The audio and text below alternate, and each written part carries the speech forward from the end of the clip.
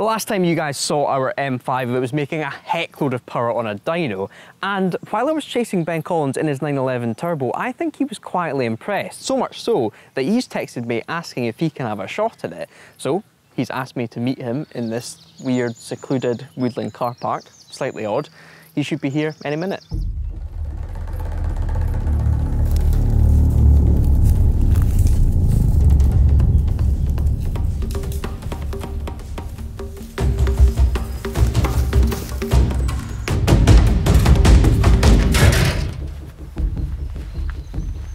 Hey Mike, Where's your dog? what dog? Oh, okay. Good to see you. Good to see you. Yeah. E61 M5, what do you think? Fantastic. Thank you for letting me have a go in it. Absolutely, we've picked a good day for it. I thought I'll give you a quick walk around and then just send you out. Magic. Cool. So, V10 estate. Yep. I'll tell you the good and bad. Let's start at the back with the bad. Tell me the whole story. So, the one bad thing about this car is it did have a very small fire back in the day. Right. Literally just in this corner, there was a recall on the battery cabling, shorted on the body, and there was a few licks of flames around here. So they knew there was a problem, but it didn't quite get back in time to get fixed. Didn't quite fix it. Well, fixed it, got it wrong. Yeah. Small fire, so the car was written off, but all been fixed, all good. Why was it written off if it's such a small, contained spot? Well, the audience knows this, but basically all of this is very expensive, the Right. carpet, and especially the Alcantara roof lining, financially wrote off the car. All been fixed, so we got it for quite a cheap price because it's technically a category N, but it's absolutely solid, and let me show you the engine Awesome. bay. I see you've moved on from Risk and Hornby. Yes, that was part of the NG deal. Yeah. So we got this car very cheap, but we seem to have found a minter of an S85. Now, you will have driven this back in the day. 5-litre V10, supposed to be 507 horsepower. We've had it on the dyno. From stock, it was putting out 510, and then we've put these carbon intakes from E Venturi that have taken it to 518, and actually out in the open, probably more like 520-ish. So it's breathing better, pistons are more relaxed, more punch. She is packing. I expected this to be 480, 490, you know, about a horsepower a year loss. Absolutely not. That's amazing. For a V10, a performance engine to survive so well. Exactly. People freak out about these engines, but fingers crossed, touch wood, we found a very good one. It looks great. So minor tinkering, but other than this, with the intakes, there's not much else you've done? There is plans to, E Venturi are going to make a full carbon fibre plenum. So imagine all of this in the same finish as that. It's going to look amazing. It deserves it. I think it's great. And I think once you're out on the road, the sound of these is just amazing. Apart from that, it's pretty standard. It's as it was. Automatic, paddle shift. Automated manual. So I'm interested to hear what you think about that, because it was maybe cool back in 2007, but I'd love to hear what you think about that now, 15 years on, whether it can still hack it. 2 modes, 400 horsepower, 500 horsepower. Go for it. Fantastic. Keys, please. Okay, as I say, we've got a minter, so please don't break it. I won't. And while you're away, I know you're after a hot hatch, so I'm going to get online and see if I can find you something. You're the man. All right, see you later. Cool. Be careful, but enjoy it.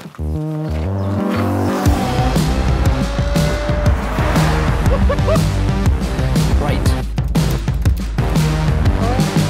It's always interesting stepping into another man's car and seeing what you find there. The peanuts in the door sleeve, the vanilla air freshener, clearly covering up for some flatulence issues. We don't need that. Let's take that one off. Back to the important stuff though. This is a rare beast, an M5 estate from 2007, which was a watershed year for BMW. I remember taking out the BMW M3 in a contest at a Ascari resort for Top Gear versus Clarkson, his AMG C63. They were diametrically opposed. The M3, totally refined handling, superb poise and balance, and wonderful drivable power from that V8. And it was like nothing that had gone before it. It really was a total sea change from the M3s of the past. It was less bony, but still had that support. You could really hurl it around the track and had a fantastic level of grip. This M5 just takes that on a little bit further with 2 more cylinders on essentially the same engine to make it up to 500 brake horsepower, super linear power. The question you have to ask though is that after 15 years, does it still have it? Now power-wise, we know on the dyno, it's all there. Handling-wise, this car always felt a little bit large, quite long, and a little bit roomy when it comes to how much road it takes up. but actually I feel the support in the suspension. I don't feel anything that feels tired, feeling the bumps are being taken care of appropriately without too much roll. So far, so good. Okay, this is looking nice. 1988 Peugeot 205 GTI, the 1.9. My dad had one of these, black with the red piping. That's lovely. Let's keep that as a tab. This thing is fantastic.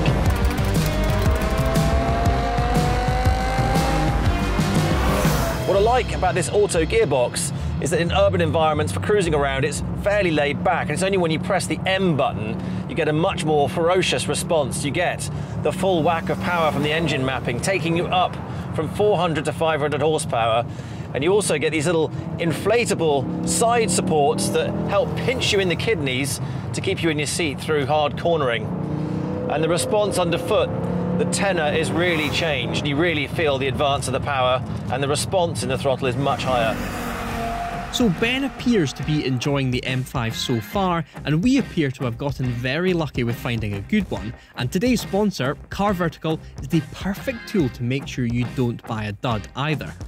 Car Vertical uses databases from all over the world to collate data on a car. If it's been stolen, has any outstanding finance, if it's failed an MOT, or has been crashed in the past, a report from Car Vertical will tell you. For example, here's a report for a later generation M5 Saloon that we could have gone for.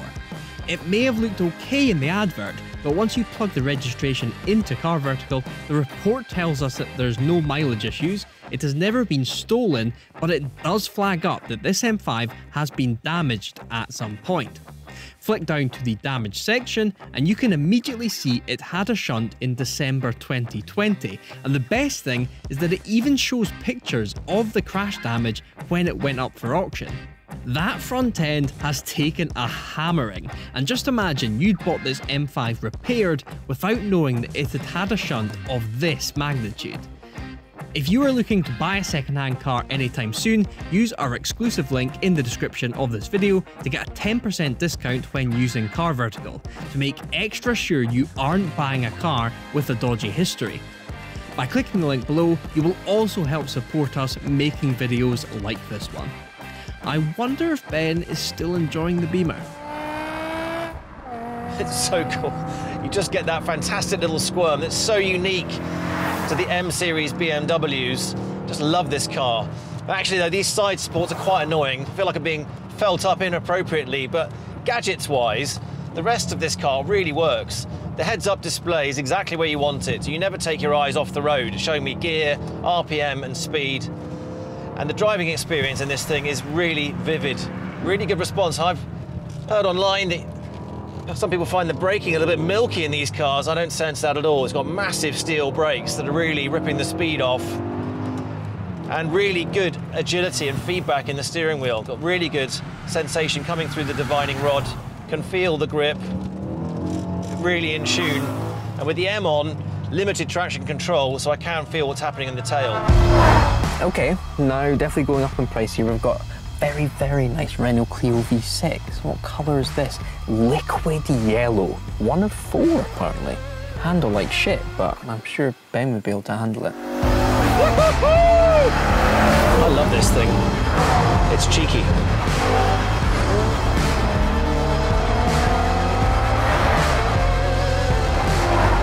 This car really just takes me back. It just feels fantastic. It's so drivable, easy to drive, feel really planted.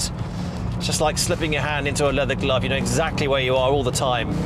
I think BMW were really keen to capitalise on the links they had with Formula One back in the day. The BMW Williams F1 team with a V10 engine powering that monster. And I'm a huge fan of the V10. Raced for 2 seasons at Le Mans in an LMP1 car powered by a V10 Judd engine. You just get really accustomed to loving that high revving sound. This thing revs out at 8,200 RPM. It makes fantastic tones. So many tones. It's surgically precise. You can really feel that power all the way through the rev range. Much more pliable than a V8, not as cumbersome as a V12, just right. Now, this is an interesting one. Lancia Delta, but it's that weird modern one.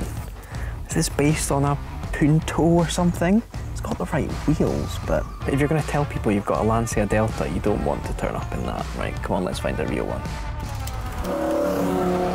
Whoever spec'd this car originally went to town. I mean, this sunroof, there's a sunroof and a half.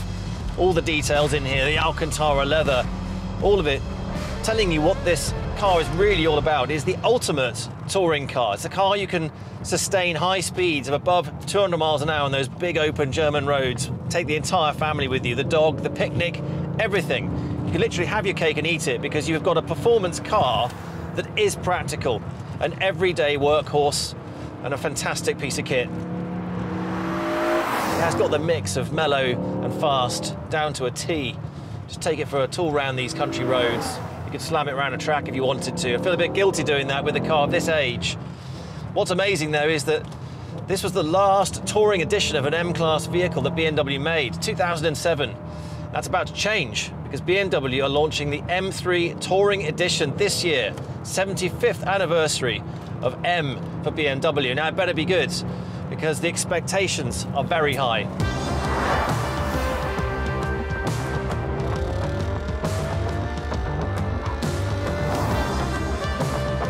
You've done well here, Mike. It's perfect. Okay, this is better. A 1990 Lancia Delta HF. Now, I bet he probably wants an Evo 2. This is one of the earlier ones, which I think has less horsepower and it's not got that nice bulge in the bonnet.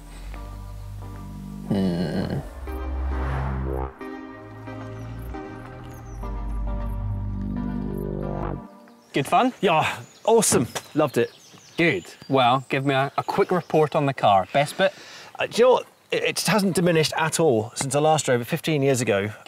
I just think that they've still, the essence of what made these so special in that era and from then on, it's just so balanced and intuitive and easy to drive. And I didn't go mad or anything because it's your car, but you know, you can really dig into the brake. And when you accelerate, it just, the chassis just balances exactly the way you would want it to with a rear wheel drive, front engine car. That is what you want. You want to be able to feel the sporting DNA, and I think it's still got it. Cool. Worst bit? There isn't anything wrong with it. I mean, the only thing I noticed is perhaps at the rear, there's a bit too much movement. I think it's air suspension. Air suspension maybe has lost something. Okay. That's an easy fix. Sure. But I wouldn't change a thing, yeah. Good. Well, my main question, I'm 50-50 on it. Should we manual swap it? Because you can put the M3, the E92's manual gearbox in this thing. What do you think? Okay, so I did notice that little thing that is the automatic lever. Little knob, yeah. It stands out for the wrong reasons and it's quite ugly. And actually even the little surround that it's in, it doesn't quite match the rest of the interior, which is really sort of plush. But honestly, like once you stick it in D, you're really off on the paddle shift the whole time. And you've got the fantastic option between, the easygoing or the aggressive with the M, full power, full aggression on the gear change. So I don't think it's necessary. Okay, well, I'm going to ask you guys this one as well. Should we manual swap this E61? I know there's one other person that's done it. It would be a manual V10 estate car. That would be a fantastic piece of kit on top of already what it is. But I don't know, will it ruin the car or will it make it even better? Please, guys, comment down below because I am genuinely 50-50. I have found some decent hot hatches for you. I'll send these once I'm home. Thank you. Thank you for today. Yeah, no, pleasure. Really enjoyed it. Safe trip home. And you?